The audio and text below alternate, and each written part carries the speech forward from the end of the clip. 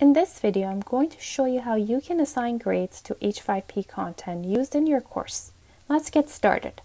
There are a variety of different types of H5P activities you can use. Let's first look at how you can assign grades to an interactive video. The first step is to import the tool into your content bank. If you're not sure how to do this, we do have a video on how to import an existing H5P to your course content bank that's available in the tutorial section. Let's first look at how we could assign grades to an interactive video. The first step is to locate and click on the tool of interest in your course content bank. Then you want to open the editor. To do that, click Edit in the top right-hand corner. To be able to assign grades or record completion of activity, there needs to be some sort of interaction added to the H5P with a graded question. You can always add a quick multiple choice question near the end of the video if you have an H5P that does not currently have a graded question. Most, if not all, of the H5P interactive videos available in the Paths Toolkit do include some form of interaction, as does this one.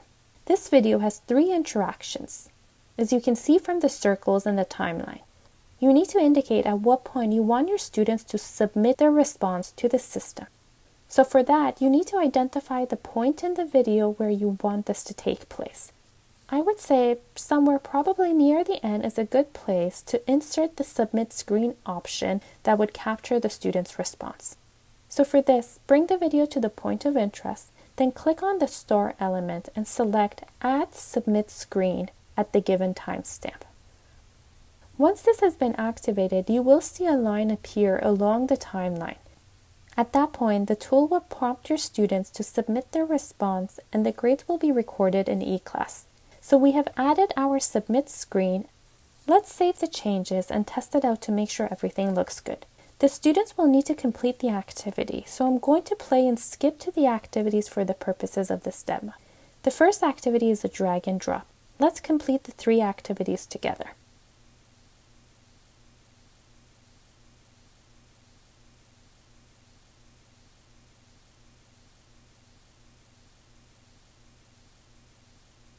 To submit the response, the students need to reach the submit screen point of the video, where the green box appears that says Submit Answers. They then need to click on it for the responses to be recorded in Gradebook. After clicking on it, the system does confirm submission with this green text that says your answers have been submitted. Remember, you need to add your H5Ps to your course page for it to be available to students. Students will not have access to your content bank. They will only have access to the tools that you make available to them through the home page. So let's add this H5P tool to our teamwork module. To do this, you're going to go to your home page, turn editing on, then click on Add an Activity or Resource. Find and select H5P from the list. Give it a name. I'm going to call this Module 1 Intro to Teamwork. Then scroll down to the Package Files section and click on Files. Since all of our H5Ps are in the content bank, go to the content bank and select the tool of interest. You can assign points to the H5P, you can assign a category as you would with other assignments. So once you're happy with the grade settings and with the tool, scroll down and click Save and Return to Course. This tool will now be available to students and responses will be captured in the gradebook. Let's click on the gradebook for a second. This course currently has 1 student, and as you can see, Martina has already completed the first H5P activity. I also have a team charter worksheet in this course, which as you can see also appears in the gradebook.